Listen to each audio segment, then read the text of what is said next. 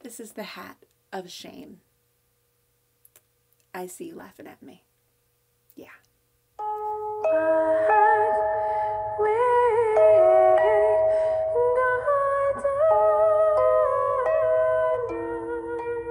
Hi there. Welcome to Yarns and Yarns, where I talk about my favorite things, fibers and stories. This is episode 2, and today I have my favorite cup with black coffee. And first, I want to start off by talking about one of my favorite social media gurus. Her name is Kristen Lamb, and she also writes and crochets. Somehow, books and yarns feel destined to be paired, like burgers and fries, apples and, oh wait, wrong metaphor, wine and cheese, chocolate and, well, chocolate pairs with anything. Anyway, I'll link to Kristen below. But when an author behaves badly, she awards them, dun dun dun, the pants of shame. Look, I figured out how to add an image right here. Fortunately, I have never made such a poor choice of pattern and yarn color, along with placement of said color. But yeah, this hat is probably the worst thing I've made to date. At least it was an accident. Go ahead and hit pause. I think you guys need to go wash out your eyes. Yeah, give them a good scrub. And no, I am not wearing this because hubby got upset about my secret YouTube show. Actually, when I told him, he was really curious about it, and he suggested a better background. Not Legos, but I still haven't told my boys. So this was supposed to be a cute jazz era cloche, and as I was knitting it, I had visions of blending Elsa with Tiana and getting the urge to wear a fringy flapper dress. What was in my head obviously did not translate because I didn't follow the rules. My needles were too large, not by much. I used acrylic yarn because it was in my pitiful little stash, if I could point right. And I didn't make a gauge swatch, which is probably the worst thing I could have done.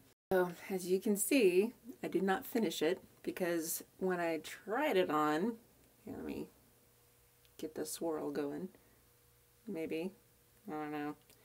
But yeah, when I tried it on, I just got frustrated and gave up. So, yeah, I will finish it and try to shrink it, but it's acrylic, so don't hold your breath. I found an article that tells you how you can kind of shrink acrylic, but you have to simmer it on the stove for 40 minutes and you can't eat out of that pot again.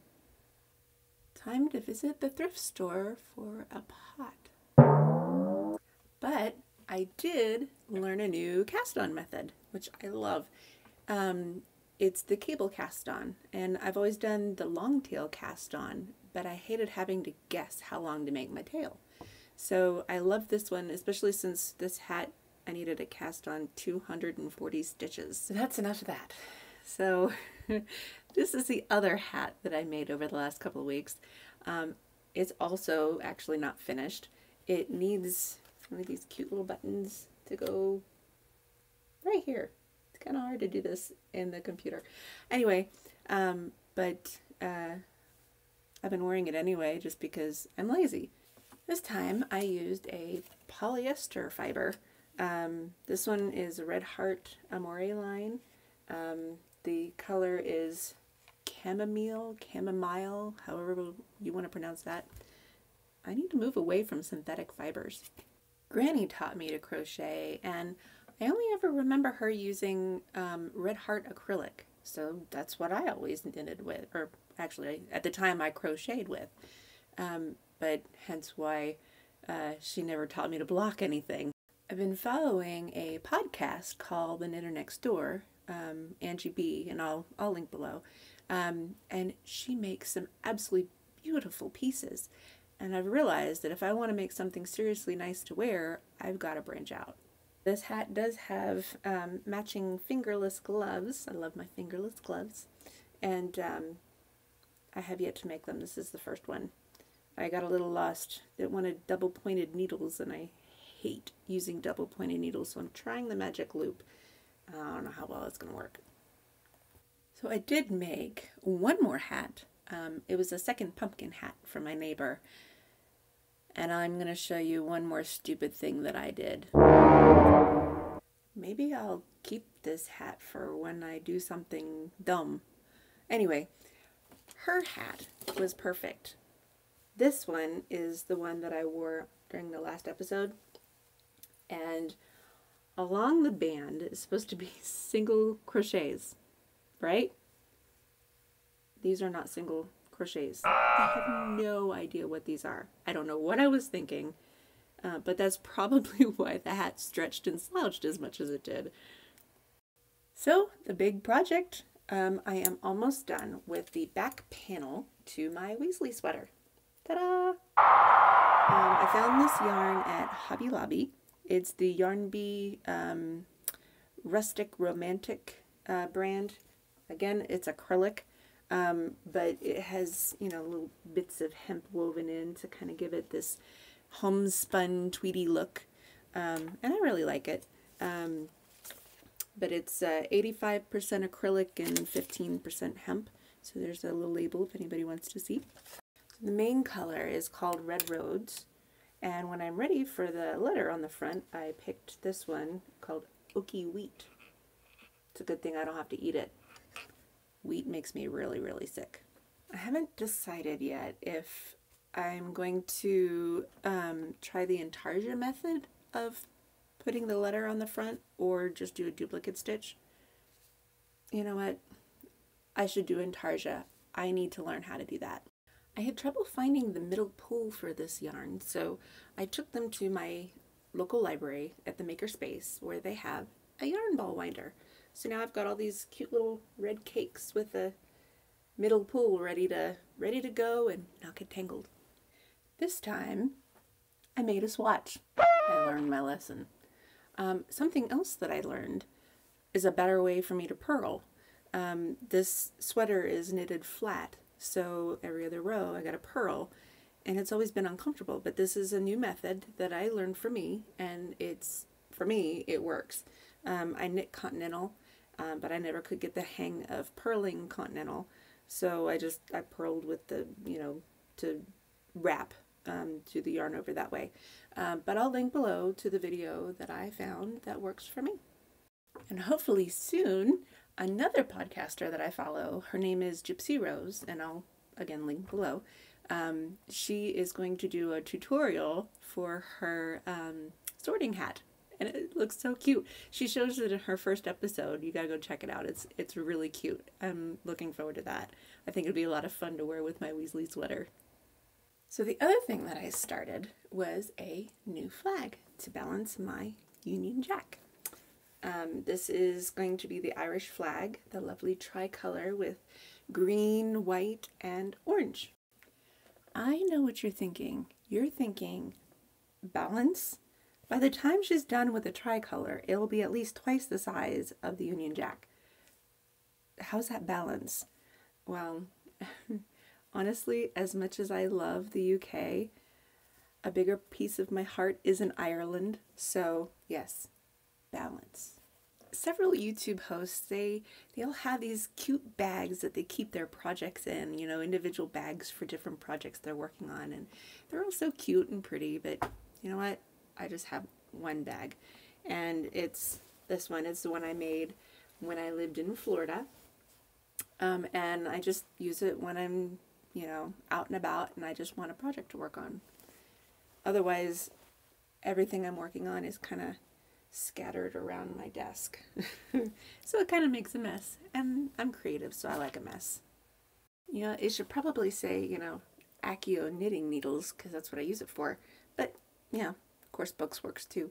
And if you would like to make your own Accio Books tote, I'll link to the tutorial below.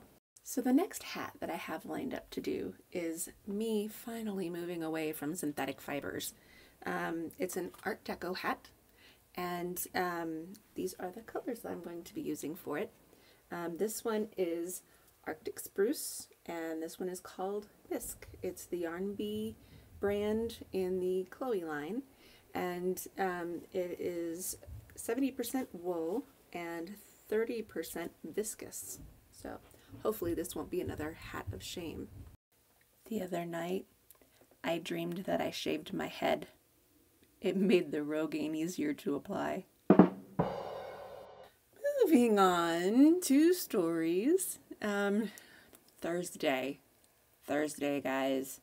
Then the insanity begins. Yes, it's that lovely month of insanity that we writers call NaNoWriMo.